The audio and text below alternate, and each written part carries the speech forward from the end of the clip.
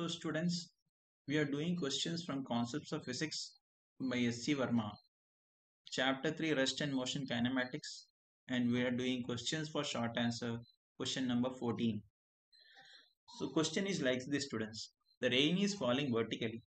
A man is running on the road. A man running on the road keeps his umbrella tilted. But a man standing on the street keeps his umbrella vertical to protect himself from the rain. But both of them keep their umbrella vertical to avoid the vertical sun rays. Explain. So students, first of all we have to understand that rain has got a certain limited speed, that is it may be coming at say 5 meter per second, like that. This is the velocity of rain. Whereas sun rays are electromagnetic waves, and you all know electromagnetic waves moves at the speed of light. That is, the speed is velocity of sun rays is 3 into 10 to the power 8 meter per second. So suppose if I want to analyze the situation with the sun rays, let us say that sun rays are, it is mid noon and sun rays are coming vertically like this from the sun. Now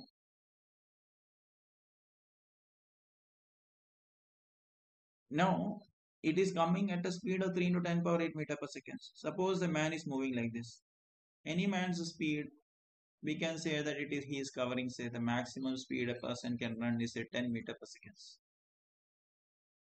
So if this is v of sun rays and this is velocity of man, and if we try to see that now how he has to tilt to avoid sun rays, then what we will do, velocity of sun as seen by man, that is equal to velocity of sun minus velocity of man. So we can analyze in this way that this is the velocity of sun and minus velocity of man is in this direction 10 meter per second. This speed is 3 into 10 power 8 meter per second.